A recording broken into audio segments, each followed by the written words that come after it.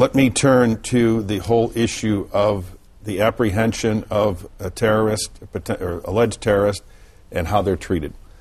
As you know, several years ago, the Army, in its manual, rewrote the sections about torture and interrogation. A new U.S. Army manual bans torture and degrading treatment of prisoners for the first time, specifically mentioning forced nakedness, hooding, and other procedures that have become infamous since the September 11, 2001 terrorist attacks. It also explicitly bans beating prisoners, sexually humiliating them, threatening them with dogs, depriving them of food or water, performing mock executions, shocking them with electricity, burning them, causing other pain, and a technique called waterboarding that simulates drowning, said Lieutenant General John Kimmons, Army Deputy Chief of Staff for Intelligence. Officials said the revisions are based on lessons learned since the U.S. began taking prisoners in response to the September 11, 2001 attacks on the U.S. Now, that's the Army. Right. Does not apply to the Central Intelligence Agency. Correct.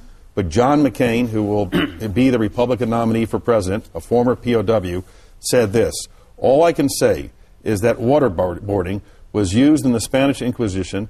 It was used in Pol Pot's genocide in Cambodia, and there are reports that it's being used against Buddhist monks today. It is torture." Do you believe that waterboarding is torture?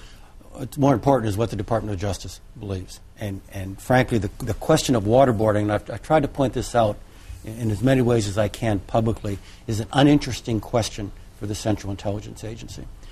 We have not, and I made this public last month, we have not waterboarded anyone in now over 5 years. And only 3 people have been waterboarded in the life of the CIA's interrogation program.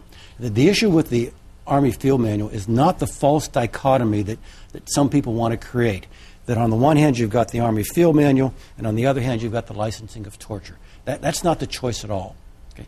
The Army has listed, and by the way, the real debate, the real impact for us, isn't on the list of things you've forbidden. Okay? That's fairly uninteresting to us. What's critical for the Army Field Manual, were it to be applied to CIA, is what's authorized, and limiting the CIA only to what's authorized. No one claims that list of authorized techniques in the Army Field Manual exhausts the universe of lawful interrogation techniques that the Republic can draw on to defend itself. And so the issue for us is not torture or licensing waterboarding. To the best of my ability, I've made it very clear that we don't do that. But to limit us to what America's Army thinks they can train young soldiers to do under minimal supervision against lawful combatants in a transient battlefield situation, when our circumstances are completely different, means we're undercutting our ability to defend the nation. As you know, many in Congress disagree. They think that the CIA should abide by what's in the Army Field Manual because they don't want U.S. servicemen who are taken in captivity by others to be tortured. Right. Well, first of all, we're not talking about torture.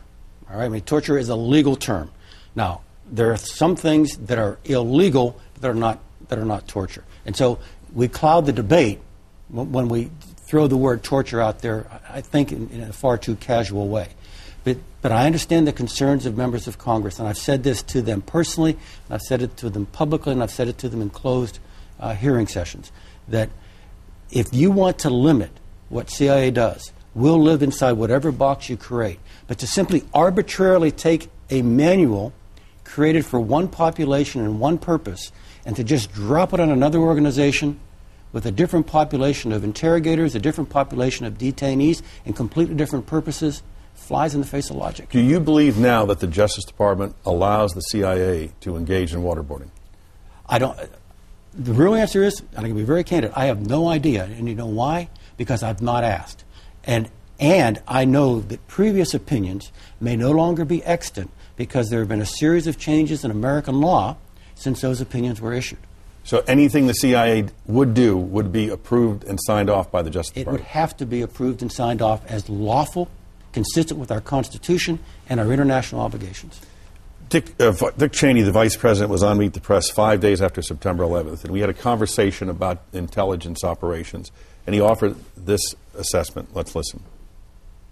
We also have to work, though, sort of the dark side, if you will. We're going to spend time in the shadows and in the intelligence world. A lot of what needs to be done here will have to be done quietly, without any discussion, using sources and methods that are available to our intelligence agencies, if we're going to be successful. That's the world these folks operate in. And so it's going to be vital for us to use any means at our disposal, basically, to achieve our objective. The dark side, the shadows, use any means at our disposal. Has the CIA changed since September 11, 2001 in the way it conducts itself? Sure. We've learned a great deal. We're a learning organization. And I should add, within the confines of American law, obviously. But, Tim, we're America's secret intelligence service. And the wisdom of the Republic for the last 60 years is that's a good thing for this nation to have. Right? So we are different. You come into our main lobby, and off to the left is the Gospel of John. You shall know the truth, and it shall make you free. But if you walk up the stairs and you look to the left, down towards our museum, which some folks say it's the best museum you'll probably never see, right? There's a quote on the wall. It says, "We are the nation's first line of defense. Okay? We go where others cannot go, and we accomplish what others cannot accomplish."